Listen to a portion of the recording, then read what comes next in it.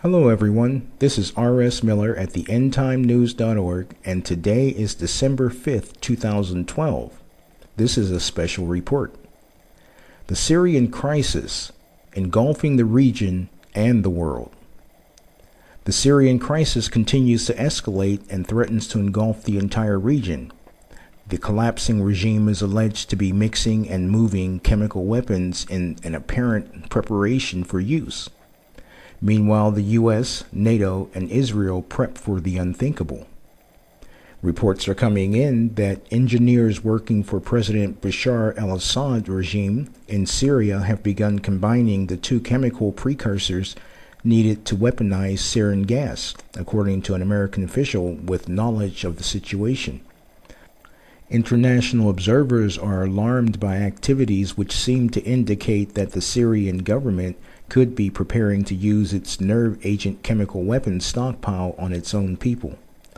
The New York Times reported on Monday that the U.S. doesn't know why Syrian military has made such a move, which began in the middle of last week and is taking place in central Syria, nor are they sure why the Assad government is transferring some weapons to different locations within the country.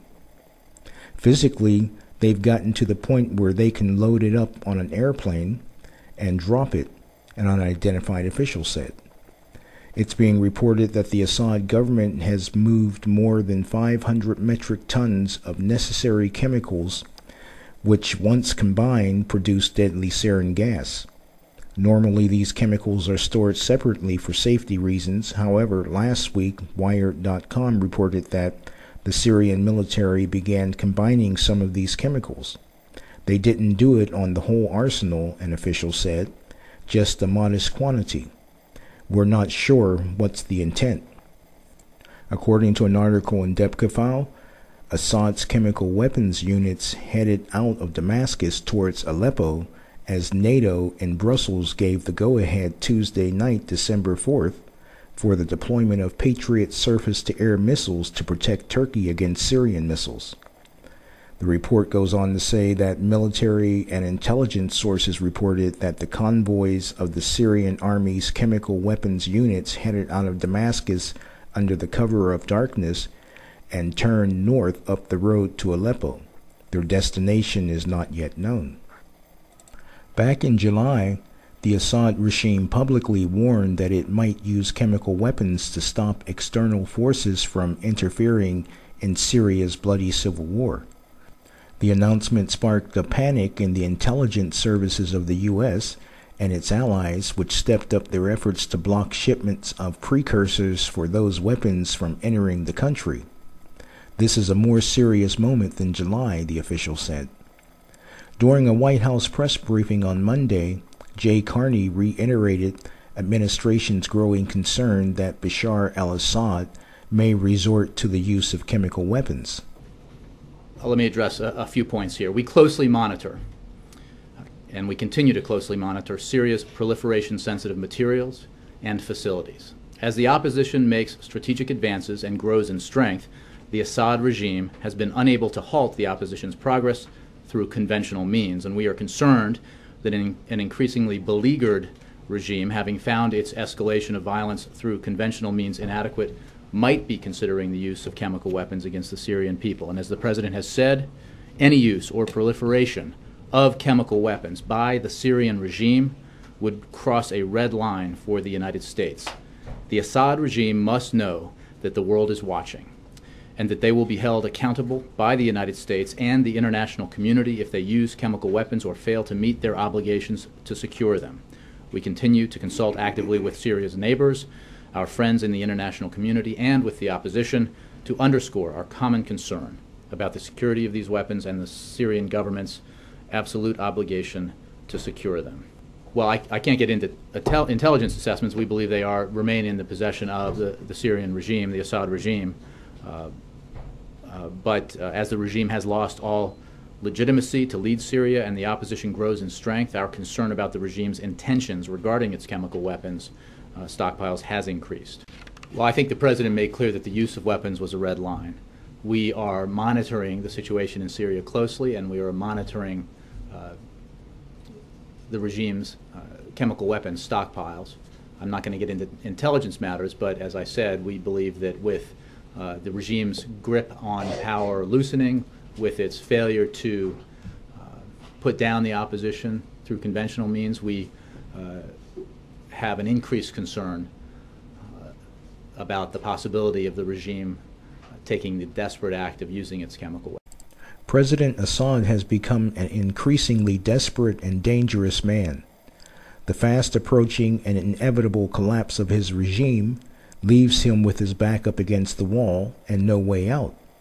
It is very likely that Assad sees his own demise in the not-too-distant future, his mind filled with nightmarish visions of the fall of Iraq's Saddam Hussein and Libya's Muammar Gaddafi, leaving him with little optimism. With this in mind, he may well think that it is better to go out in a blaze of glory than to succumb to a certain and horrible death at the hands of the opposition. According to an Israeli national news report, Israel asked Jordan for the okay to bomb Syria's weapons of mass destruction. Israel has consulted with Jordan twice over the issue of Syria's chemical weapons arsenal, according to a report published Monday by The Atlantic, both times with plans to take out multiple sites. According to intelligence officials in two countries quoted by correspondent Jeff Goldberg, Israel has been seeking Jordan's permission to bomb these sites, but the Jordanians have so far declined to agree. Indicating just how dangerous and destabilized the situation in Syria has become, the United Nations will suspend its mission within the country until further notice. They say that about 25% of the 100-member international staff in Damascus could leave this week, and some staff could be moved out of the besieged northern city of Aleppo, which coincidentally is where Depkafal reports the chemical units of the Syrian regime are headed for. The United Nations is also worried about the mounting intensity of the 20-month-old conflict between Bashar al-Assad's forces and opposition rebels. The move comes after UN workers were targeted in recent attacks and after the United States warned Assad earlier Monday against any bid to unleash chemical weapons on the Syrian people. 2 UN convoys en route to Damascus airport were hit by gunfire last week. 4 Australian military observers from a UN force in the Golan Heights demilitarized zone between Syria and Israel were wounded in the attacks. During a meeting of foreign affairs ministers, NATO Secretary General Anders Fogh Rasmussen made his thoughts perfectly clear. As you know, the situation on NATO's southeastern border is of great concern. Turkey has asked for alliance support, and we stand in full solidarity with Turkey. I would expect NATO allies to make a decision later today. I'm confident we will demonstrate our determination to deter against any threats and defend our ally, because this is what our alliance is all about. Yes, I would expect the Council of Ministers to take the decision this afternoon to enhance Turkey's air defenses with the aim to ensure effective defense and protection of the Turkish population and Turkish territory. After that, it's for individual allies who are capable to deploy Patriot missiles to take their decisions in full respect for domestic parliamentary procedures. But I would expect Germany, the Netherlands and the United States to be able to deploy Patriot missiles in Turkey. Once the political decision has been made, it will be followed by practical deployment. When that exactly will happen will depend on a number of practical issues that will be sorted out in the very near future. So I can't give you an exact date, but I will tell you that the actual deployment of missiles will take place within weeks. The Syrian stockpiles of chemical weapons are a matter of great concerns. We know that Syria possesses missiles. We know they have the chemical weapons, and of course that also have to be included in our calculations.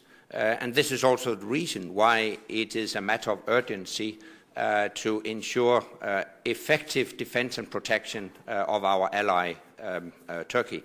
Let me add to this that the possible use of chemical weapons would be completely unacceptable for the whole international community. And if anybody resorts to these terrible weapons, I would expect an immediate reaction from the international community. The NATO foreign ministers voted to approve Ankara's requests for the Patriot missiles to be deployed on the Turkey-Syria border. Turkish officials also acknowledged that 300 to 400 foreign troops would also be deployed in order to operate the Patriot missiles.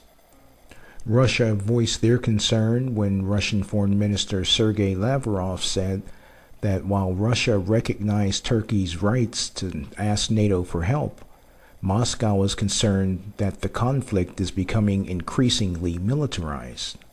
Earlier this year, Russian officials had stated that an attack on Syria or an attack on Iran would be considered an attack on Russia. However, at this stage in the game, it seems as though options are rapidly fading. On the Syrian-Israeli front, UN Secretary General Ban Ki-moon said that the Syrian government is violating the 1974 disengagement agreement with Israel. Syria is deploying military equipment and troops over the ceasefire line on the Golan Heights, Ban said in a report delivered Monday to the Security Council, and the violations could escalate Israel-Syria tensions and jeopardize the agreement. I am concerned that the presence of armed members of the opposition and the ongoing military activities of the Syrian security forces have the potential to ignite a larger conflict between Israel and the Syrian Arab Republic with grave consequences. There should be no military activity of any kind in this area, he said. Meanwhile, the Syrian civil war continues to spill across borders of neighboring countries. It's being reported that on Wednesday, December the 4th, a battle broke out in the northern Lebanese city of Tripoli between gunmen of opposing sides in the Syrian conflict. The fighting went on for 2 days, killing at least 5 people and wounding 45 others. The Lebanese army fanned out in the city of Tripoli to calm the fighting, with soldiers patrolling the streets in armored personnel carriers and manning checkpoints. Authorities closed major roads because of sniper fire. This is not the first time that the Syrian conflict has spilled across borders in the past 20 months. There were also incidents in Turkey, Israel, and Jordan. By some estimates, the fighting in Syria has claimed as many as 50,000 lives, including women and children. The inevitable fall of the Assad regime leaves his arsenal of chemical weapons either unsecured or worse yet, in the hands of the opposition, a significant portion of whom are anti-American, anti-Israel. One can only imagine what they would do with those weapons. If ever there was a time for outside military intervention, then this is it. I personally believe that unless a miracle takes place in the next few weeks, we are going to see some sort of military action by the world community. And where it goes from there, well, we just will have to wait and see. Ladies and gentlemen, friends, anyone who observes can clearly see that we are living in troubled times. But these are not just another chapter of troubling times in the book of human history. Instead, they are the fulfillment of Bible prophecy, the final chapters and the last days. These are the days that we are told to be alert and to keep watch, for we do not know the hour our Lord will return. But what I'm talking about is not the second coming of Christ, when Jesus places his foot upon the Mount of Olives. I'm talking about when he comes in the clouds, the rapture. I am a firm believer in the pre-tribulation rapture, although that doesn't mean that Christians will escape all persecution and all tribulation, because those things have been going on since the time of Jesus, and they will continue to go on until God sets up his kingdom on earth. But what it does mean is that we Christians shall escape the worst of the tribulation. I know that some folks believe that we are to go through the Great Tribulation period almost as if it were a badge of honor of some sort. This is not the case. Nowhere in the Bible does it state or imply that we must go through the Great Tribulation in order to be saved. We are saved by grace and not by works or anything that we ourselves are capable of achieving. It does say that because Jesus himself was persecuted, that we too would also share in that persecution and have tribulation. For it is with much tribulation that we enter into the kingdom. But this is not the Great Tribulation. However, be that as it may, I don't intend to argue the point. Instead, I would just like to offer a bit of scriptural encouragement to those who believe in the pre-trib rapture, and perhaps shed a little light on the subject for those who don't. There are some that say the word rapture doesn't even appear in the Bible, so therefore it must be false teaching. Well, actually, the English word rapture was derived from the Latin verb rapere, and if I'm pronouncing that correctly, it's spelled R-A-P-E-R-E, which means to carry off or to catch away. This Latin verb can in fact be found in the Latin Vulgate, which is a 4th century Latin version of the Bible, which precedes our current versions. In 2 Thessalonians 2:1 through 3, it says, "We beseech you, brethren, by the coming of our Lord Jesus Christ, and in that we shall assemble unto him, that ye be not suddenly moved from your mind, and not be troubled, neither by spirit, neither by words, nor yet by letter, which should seem to come from us, as though the day of Christ were already at hand. Let no man deceive you by any means, for the Lord cometh not, except there comes a departing first, and the sinful man be opened, the son of perdition." In essence, what it's saying is that that day of the Lord does not come until there's first a departing, and the man of sin will be revealed, who is the son of perdition.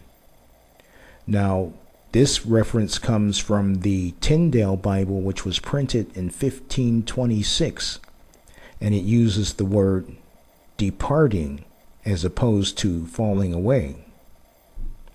Now, in 1 Thessalonians verses 5:1 through, let's see, I'm going to read 1 and 2, and then go 1, 2, 3, and then go to 9.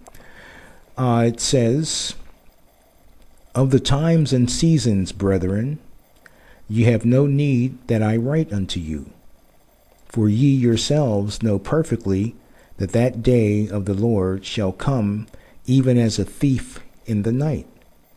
When they say peace and safety," this one reads peace and danger, "then cometh on them sudden destruction, as the travail of a woman with child, and they shall not escape."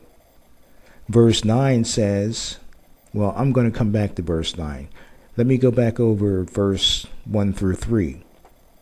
Who is he talking to here? He's speaking to two different groups.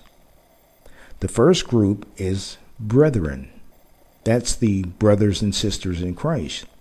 "Of the times and seasons, brethren, you have no need that I should write to you.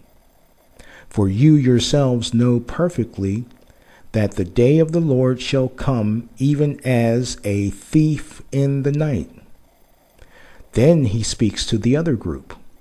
When they, that's the second group, shall say peace and no danger. Then cometh on them, the second group, not us or we, sudden destruction. And they, not us or we, shall not escape. Then you read in verse 9, for God has not appointed us, not they or them, unto wrath, but to obtain health by the means of our Lord Jesus Christ. I'll do that again. For God has not appointed us unto wrath, but unto health by the means of our Lord Jesus Christ. Now in Luke 21:36, this is one that I really like a lot too. Watch ye therefore, and pray always, that ye may be accounted worthy to escape all these things that shall come to pass, and to stand before the Son of Man. That was so good, I'll read it again, and I'll put it into English. Watch you therefore, and pray always, that you are counted worthy to escape all these things that shall come to pass, and to stand before the Son of Man, who is Jesus Christ. This is Luke chapter 21, verse 36. And for those of you who may not be aware, those are the signs of the end times. All of those things, the earthquakes, the famines, the wars, and the pestilences, all of those things are coming up. It doesn't say that, you are going to go through these things. It doesn't say pray that you are able to, endure these things, but to escape these things. We are living in the last days, and time is getting short. The rapture is about to take place. Are you saved? Follow the link below and pray the prayer of salvation with a sincere heart, and you will be saved. It is my prayer that God bless each and every one of you with ears to hear, eyes to see, and a heart to receive. In Jesus' name, amen.